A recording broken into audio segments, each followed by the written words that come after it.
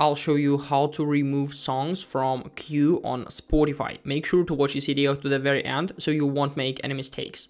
The steps are quite simple, and all we need to do now, firstly I'm going to form a queue. So I'm going to add this track, then I'd like to find, for example, this one here. I'm going to click on more, add to queue, and now at least we have like 3 tracks inside of our queue. I'm going to add some more.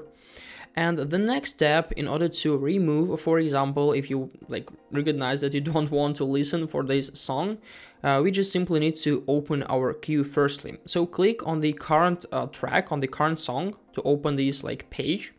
And we have a couple of options here, but we need to open queue. So click on the queue icon in the right side menu. It's like a little bit higher than lyrics, like near share icon.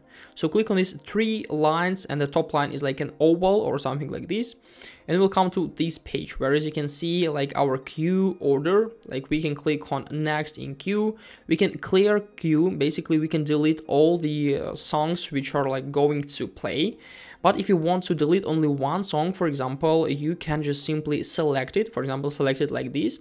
And I'm going to click on remove. So remove text is in the left bottom corner. And as you can see, this track was automatically deleted from our queue.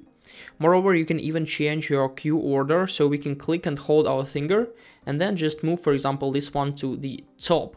So we'll change our queue order, and it's pretty cool, I think, so you can recognize would you like to change it or not. Hope this video helped you out. Leave a like, subscribe, and goodbye guys.